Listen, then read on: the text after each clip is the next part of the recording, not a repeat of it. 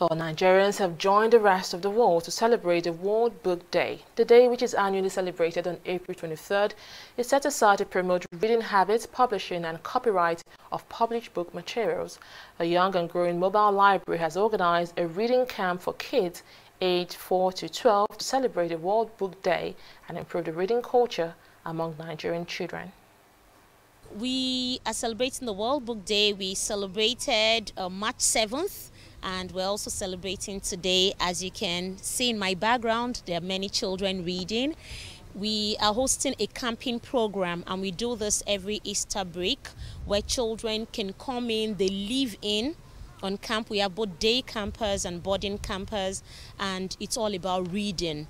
They read. They've just completed a spelling bee program. They're going to be having a science exhibition because today is also a celebration of World Earth Day. They're going to be having design thinking, which is the theme of the camping program.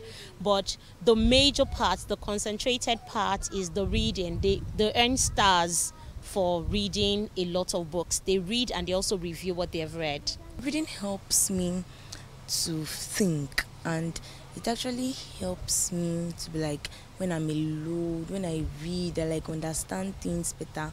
And I prefer reading because it actually helps people to spell very well. It makes them good, it makes people good spellers, and I'm also a good speller.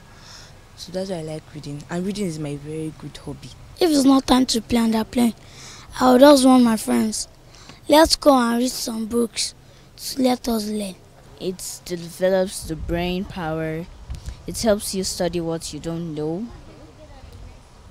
It gives you more knowledge than you had before. And it's a wonderful thing for you. It keeps you busy. It accompanies you. It's there as a friend to you. Well, it's the only best friend you ever have in this life.